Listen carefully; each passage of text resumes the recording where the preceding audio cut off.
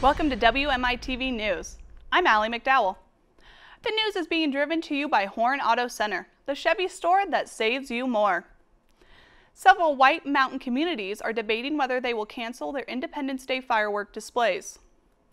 Rain showers are in the weekend forecast, but may not be enough to combat the hot, windy weather and dangerously dry conditions. Here's where local fireworks shows stand as of Friday, June 29th. Show is considering cancellation of their July 4th fireworks show at Show High School football complex. A final decision will be posted on 5 p.m. on Monday, July 2nd via the city's website, www.sholoaz.gov, and Show TV cable channels 56 and 1056.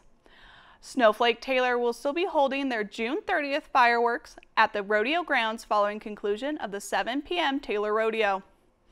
Alpine is moving forward with their Saturday, July 7th fireworks show at the rodeo grounds at 8:30 p.m.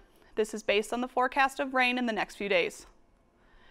Heber-Overgoddard has a fireworks show scheduled for Saturday, July 7th at 9 p.m. at Mogollon High School. However, the show could be canceled as late as July 6th if no rain falls.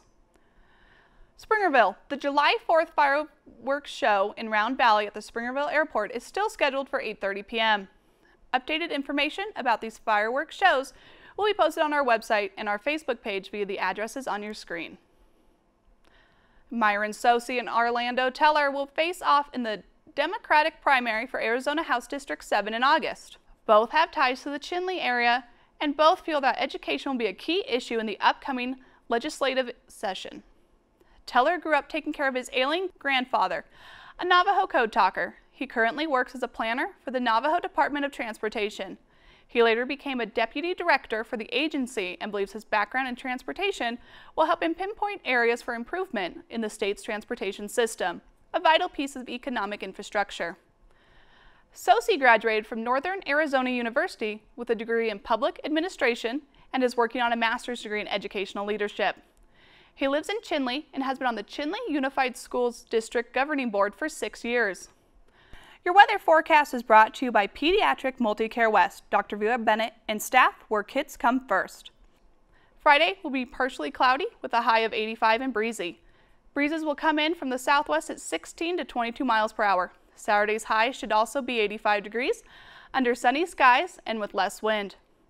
More details on any of the news you have heard today can be found on our website, our Facebook page, or the print edition of your Tuesday or Friday Independent. Remember, today's news was driven to you by Horn Auto Center, the Chevy store that saves you more. Thank you for watching. I'm Allie McDowell.